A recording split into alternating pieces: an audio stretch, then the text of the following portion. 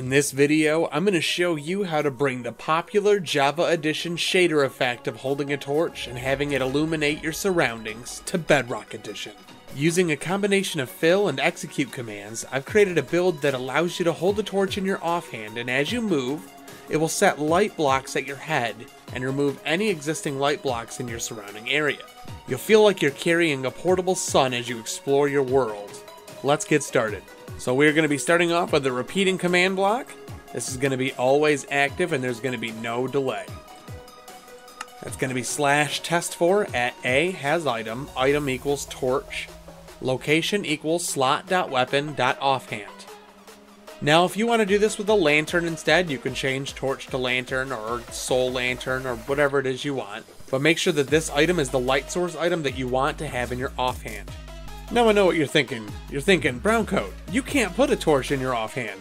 Oh yes you can. We'll get to that later. And then change to that repeating command block. Chain conditional always active, no delay. We're going to do /execute at a has item, item equals torch, location equals slot.weapon.offhand. Run fill, ~1 light block, 15, replace air. So no matter where you're at, this is going to replace the block where your head is with a light block set to level 15. It's a block that you can move through, so you're not going to suffocate or have any impediments to your movement, but it's going to create a light source at your position. Now it's only going to do that if there's air there, so if you're in tall grass or water, your torch is not going to shine outside of that. Now, I have 6 command blocks. Don't worry, it's not that bad. They're basically all the exact same command with just some minor changes. So we're going to go into the first one here, repeating, always active, just like all the rest of them. It's going to be /execute at a has item, item equals torch, location equals slot.weapon.offhand, run fill. Now everything up to this point is going to be exactly the same in all 6 of these command blocks. The only difference is going to be the coordinates that we're using. This one is going to be ~2, -1, ~1,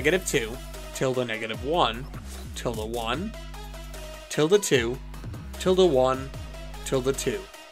Air 0, replace light block. Going to the next command block here, it's going to be, again, repeating, always active. /execute at a has item, item equals torch, location equals slot.weapon.offhand, fill, and run fill. And now we're going to have the changes here with the coordinates. This one is ~2, ~1, -2, ~1, ~1, ~2. Air 0, replace light block. Going to the third command block over here.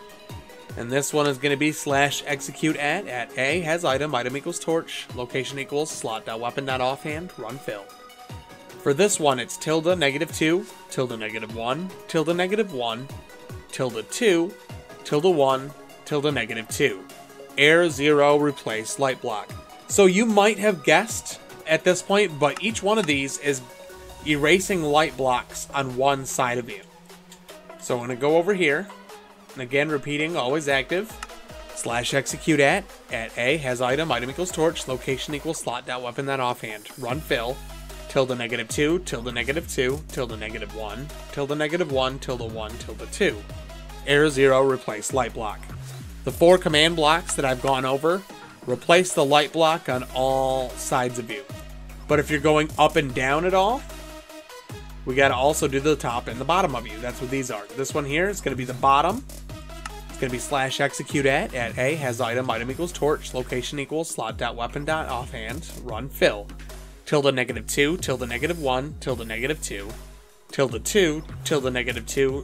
~2, air 0, replace light block. This one here is above you. /execute at a has item, item equals torch, location equals slot.weapon.offhand, run fill, ~2, -2, ~2, ~3, ~2. Air 0, replace light block.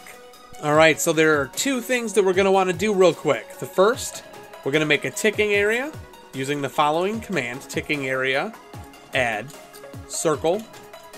Then you're going to do ~, space, ~, 2, and then you're going to type in commands. Mine's going to pop up and say it already exists, but yours will pop up and say you created a ticking area. This is going to make it so that no matter where you're at in the world, this command block area stays loaded and your commands will always run. The next one we're going to do is we're going to do slash replace item entity at s slots.weapon.offhand 0 torch 1. And now you have a torch in your offhand.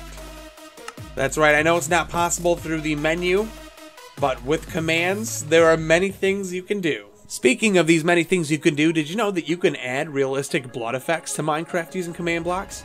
Check out this video here, and you will learn how. This is BrownCode67. I'll catch you next time.